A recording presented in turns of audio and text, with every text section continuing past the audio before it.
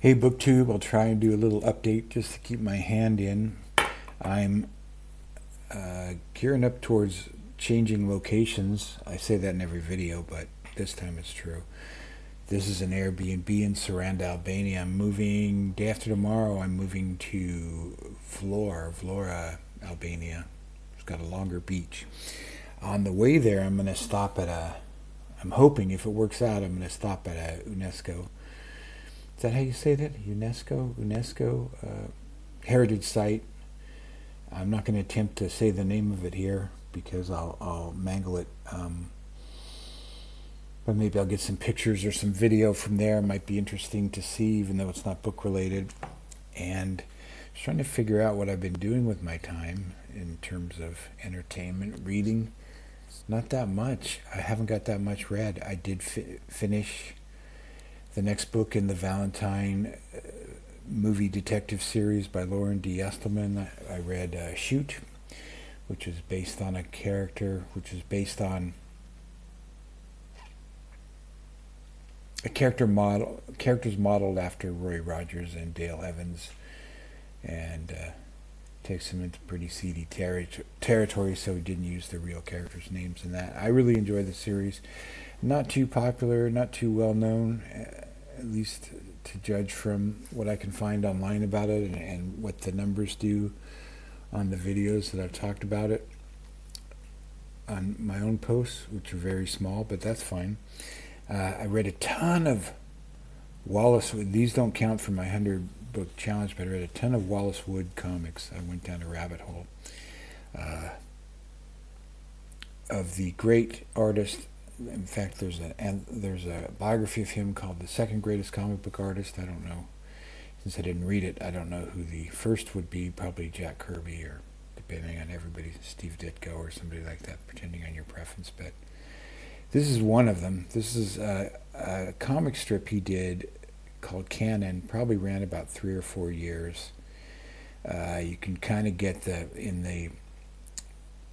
I don't even remember now. I guess the 60s. I mean, it was reprinted in 2018 from Fantagraphics. But from that, I can't show you any other pictures because I had to return it to Hoopla. But from that cover, you can sort of see that it's a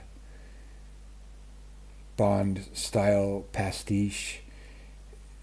Naked girls, guns, dead, soulless eyes of a hero, or maybe that's a villain there. I don't know.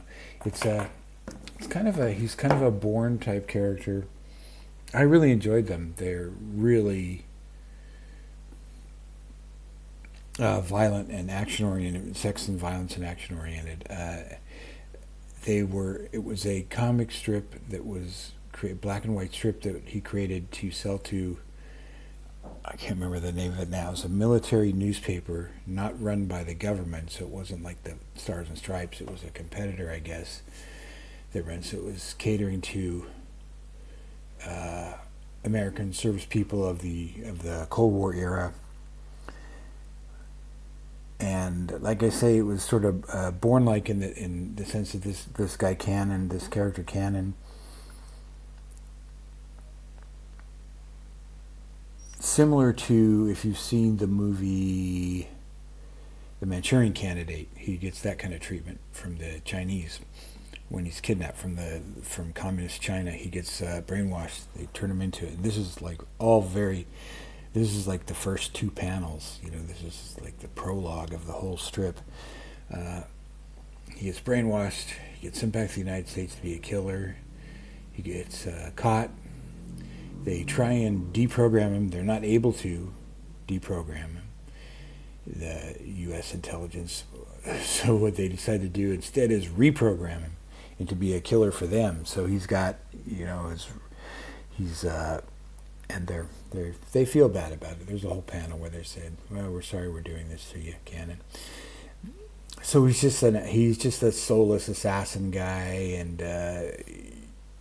and he gets sent on these various missions where he meets up with the villains who had brainwashed him in the first place, and other people. You know, there's always a sexy female spy trying to kill him. There's a couple different ones, and runs about 3 years, ends rather abruptly, but it does end as a series, so you can kind of read it as a novel. It's cool stuff. He is a great... I read a bunch of others by him too. He did a lot of EC sci-fi books, and let's see if I can see that one. Here's another selection from Fantagraphic Books of his early sci-fi stuff. All these creature feature type science fiction stories. He did a lot of them with Harry Harrison, who I didn't know started out as a illustrator himself, illustrator and storyteller before moving into becoming a science fiction prose novelist. Harry Harrison wrote Make Room, which was adapted into the film Soylent Green. If people remember that, it's a really good film. He has a character called Bill the Galactic Hero, which is kind of a parody of old action-oriented sci-fi. Bill the Galactic Hero he's so tough, he has 2 right arms. What else did Harry Harrison write? The Death World books, which I haven't read, but I've got them, so I might read those there's a couple sci-fi events coming up on BookTube, so I might read a couple of those. I turned on this video today, 6 minutes ago, to talk about one thing specifically, which I haven't even mentioned yet, and I'm still leading up to, but it's probably the title of the video. The other day I was watching Kat's channel, Kat's Novel Adventures. I enjoy her channel a lot. She had some recommendations for weird stuff she'd read, and I'll link to that video. She read Clive Barker's story in the Hills and the Cities, I think it's called, which is a really famous twisted story. She recommended on there, or she reviewed on there, The Toll House, a story by W.W. Jacobs, author of The Monkey's Paw.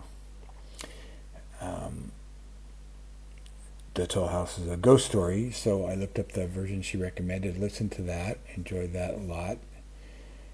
And that brought into my algorithm a movie of adaptation of the Edgar Allan Poe story, The Mystery of Marie Rogêt, which I was going to watch, but it got too late. It was an hour long, and I thought, well, okay, I'll next time I get a chance, I'll read the story, or I'll find an audio version on YouTube of the story, Mystery of Marie Rogêt, and then I'll watch the movie, because the movie's only an hour long, and I'll review those and compare and contrast those.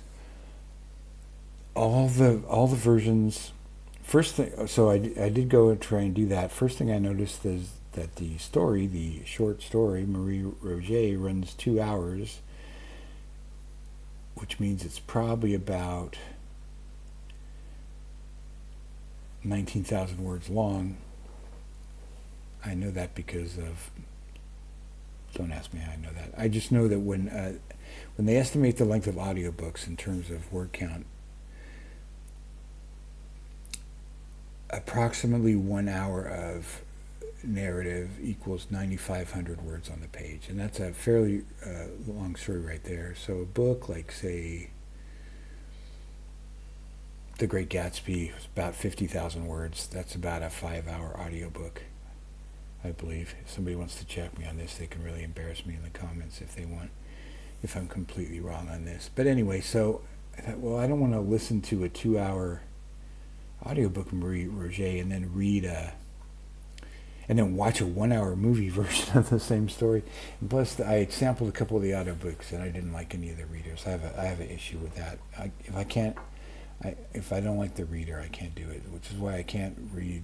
I can't handle a lot of those LibriVox recordings where, bless their heart, people are just volunteering their time to do that.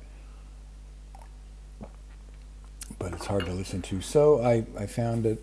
Fortunately, I had it on my Kindle, like everything else I have on my Kindle that I didn't know I had. I have this a complete edition of Poe, which I probably bought for like 99 cents a long time ago. Very plain text, like unexciting version of the complete tales and poems of Poe. I read every single Poe story because I had a book like that when I was a kid, where it had the complete short stories of Poe. It didn't have the poems in it, I don't think.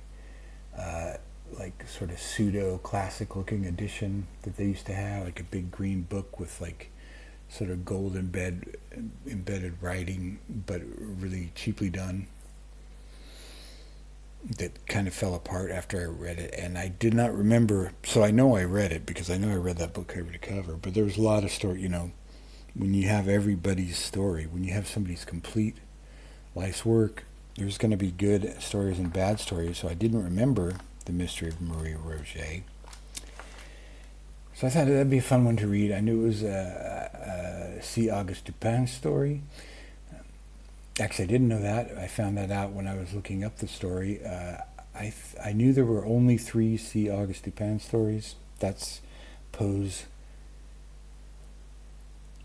detective hero. He used a different word. Detective wasn't used in that sense in those days, I don't think. He called it a tale of rationation, I think. I'm probably pronouncing that wrong too. Anyway, he had this series character, and I knew there were 3 stories. The first one is The Murders in the Rue Morgue. The final one is The Purloined Letter.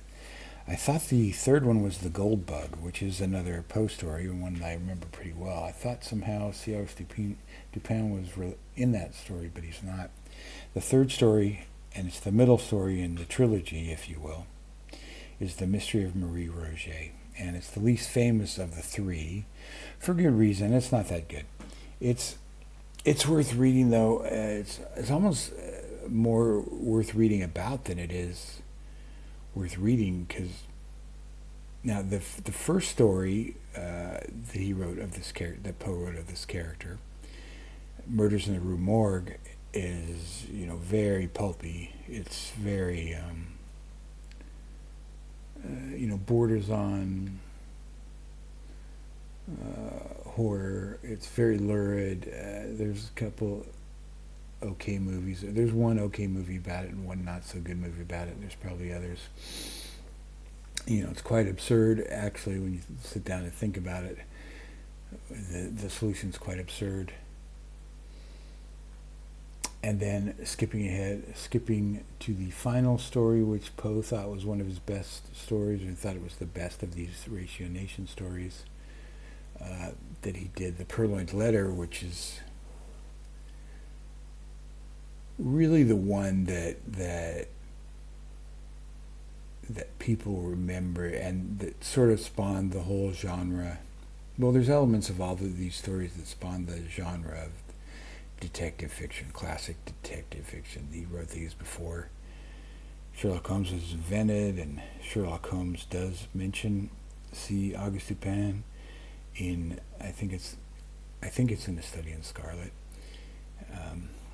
to explain to Watson that his method is much better than C. Auguste Dupin's method. But he's the first of these kind of gentleman detective guys who's just make it their business who's very smart and doesn't seem to need money, and is friendly with the police, but isn't a professional detective. You know, these amateur detectives. This is like the beginning of that genre. And Poe, of course, was American, and he set these stories in France, and the character Dupin is France and is French. So they were meant to be romantic stories. It's an American writing about an exotic place, relatively exotic at that time, Paris, and these lurid murders. Murders in the Rue Morgue, I won't spoil it for you, but it is kind of based on some stuff that was happening. And then we get to the second story, the one I'm allegedly been talking about here for the last 14 minutes, that I thought I was going to make this video entirely about, was based on an actual case of a woman named Mary Rogers. And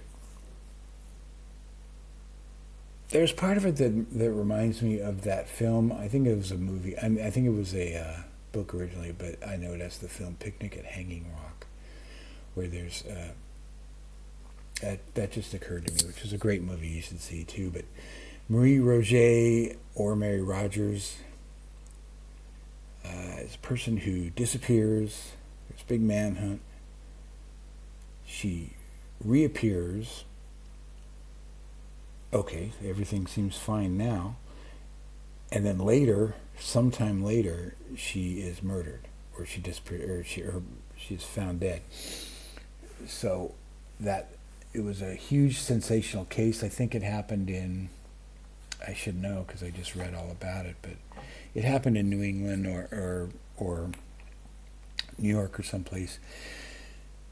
So Poe goes ahead and he very thinly disguises this Marie Rogêt murder as Marie Rogêt and moves the action to Paris and sets it a little in the past. And all because he thinks he has a theory of how he can solve the actual murder. And this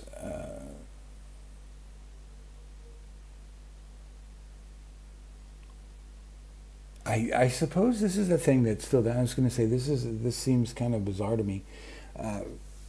The way it's done so close to the truth, but I guess that's kind of like what they do on L.A. Law and stuff. Though now they think not L.A. Law, Law and Order, where you'll be watching an episode of Law and Order and it's this fake story, but you know exactly who it's supposed to be. Like if it's supposed to be Jean Benet's murder or something, or you can tell exactly what headline they ripped it from. So I guess it's the same thing. The story, according to Wikipedia, Baudelaire called it a masterpiece. He was a big promoter of Poe, of course. Generally considered the weakest of the three. Maybe that's why I didn't remember it. The solution at the end is it's really not up to the cleverness of the Purloined Letter or the absurdity of Murders in the Rue Morgue.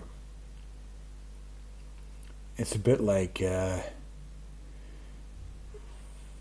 Dupin goes to the police. He says, "Well, you probably this type of thing would have happened, and if you check this out, then you'll probably find out who did it." And then there's like some hand waving about like, "Hey, we're not going to really reveal all the details of how they caught the murderer," but then they caught the murderer based on what Dupin said, based on his brilliant deduction. So it's well written, of course, as Poe's stories always are, and the first half is better with that strange sort of double thing of a person disappearing and then seeming to return and everything is normal and then getting murdered anyway at a different time. So I guess I will have to watch that movie at some time. Of course, it's a 3-star movie like everything else. So it's probably not even that good. I would have heard of it before if it was that good, and they would have made other versions of it if it was that good. So that's my little review of